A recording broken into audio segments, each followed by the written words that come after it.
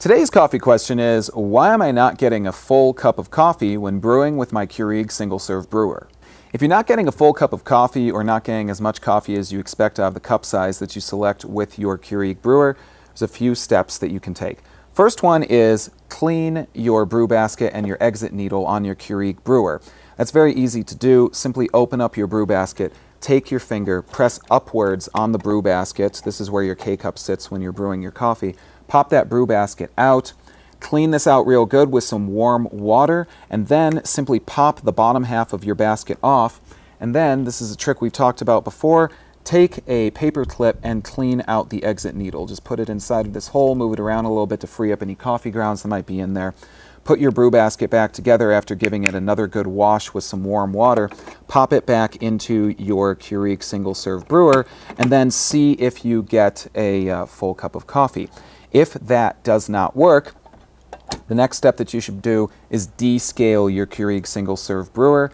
You can purchase descaling solution in order to descale your machine.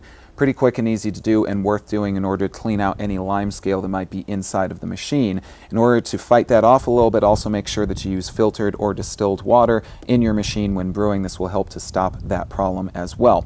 If that doesn't work, this might seem a little bit crazy, but we've found here at Aromacup.com, and this is not a Keurig sponsored idea, but what we found is if you're just not getting enough coffee out of your brew, give your machine a good whap on the top of it. Sometimes what this will do is clear up anything that's inside of the unit. Just don't hit it too hard, don't hurt yourself obviously, and don't hurt your machine, but give it a little whap. This will free up the pump a little bit, and this will allow for more water to flow through the machine. Give that a try. Remember, it's not a Keurig sponsored idea, but it is something we found working here at Aromacup.com. Last thing that you want to do if you're not getting a full cup of coffee is to remove your water tank, take that tank off, and then simply reseat it back onto the unit. See if you get enough coffee out of your brew cycle. If you don't, take your tank off, empty out all the water inside of it, and give your tank a good cleaning. Make sure to clean very carefully the outlet that is here on the bottom of the tank. There's an outlet on the bottom right here. This is where the tank connects to the machine. And then clean that wire mesh outlet that is on the bottom of the tank. And of course, make sure that you're using clean, filtered, or distilled water.